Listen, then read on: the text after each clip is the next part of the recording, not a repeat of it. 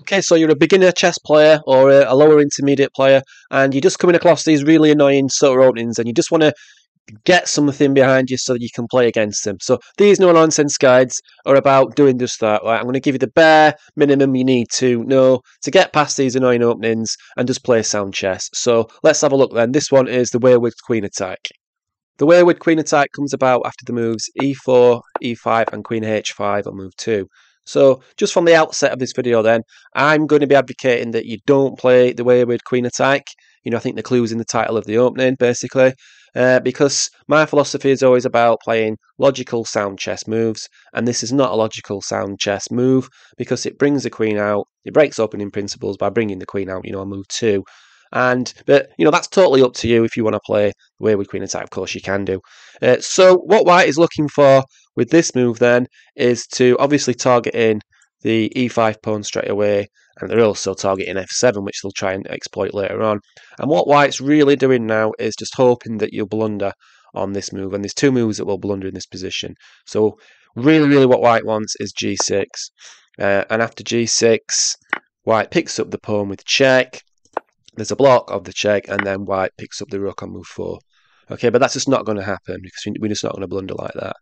The other blunder that White is really hoping for is knight f6, hitting the queen, which is a natural idea, of course, because if you're bringing the queen out early, it's going to get hit with tempos. So the idea is right, but obviously it's just not defending this pawn. So after this move, White picks up a pawn, and they're just in a better position because they're a pawn out of the opening for no reason. A block, and then the game carries on, really.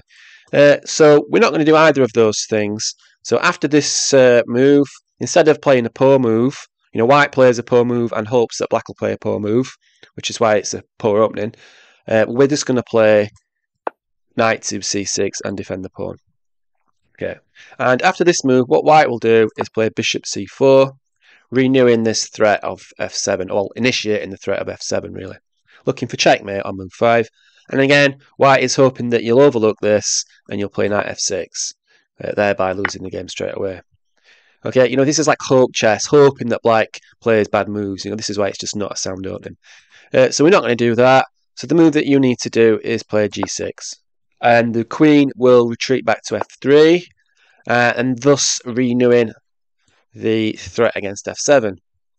Right?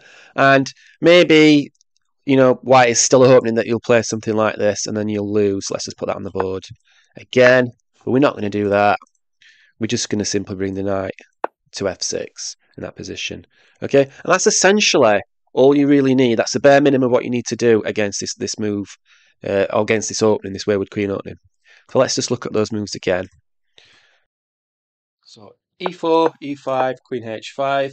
And then we're not going to blunder. We're going to just bring the knight to c6, defending the pawn.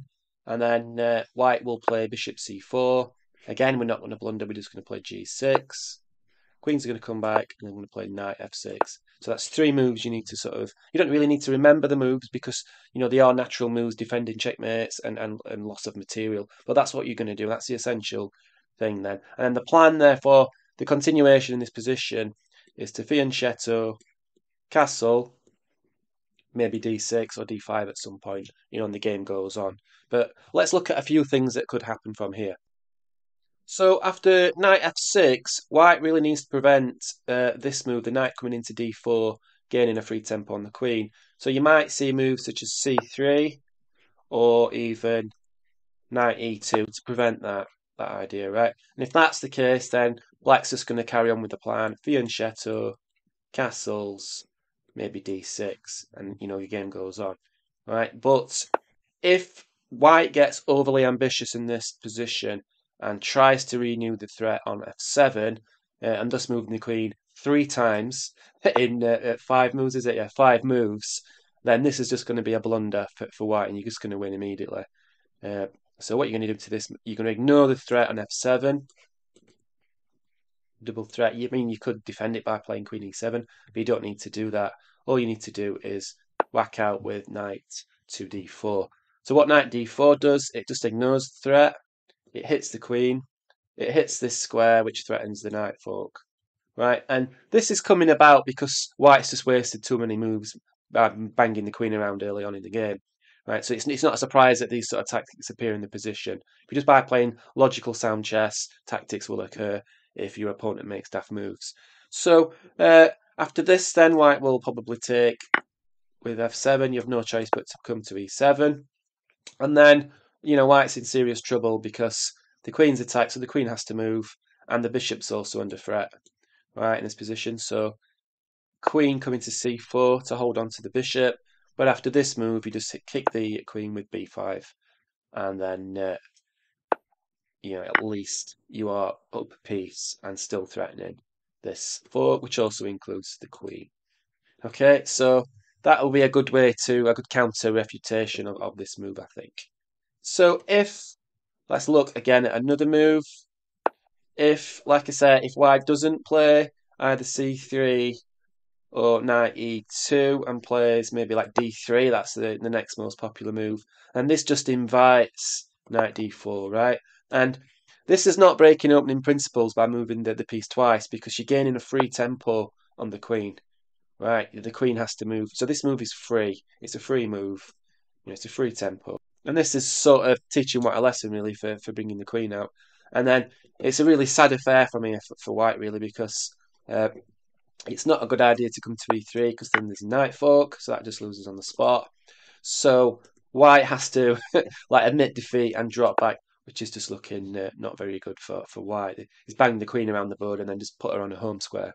And then in this position, it's black to play, and black is already up 2 pieces, right? And we've got space for fianchetto. So after bishop g7, then black's just in a superior position.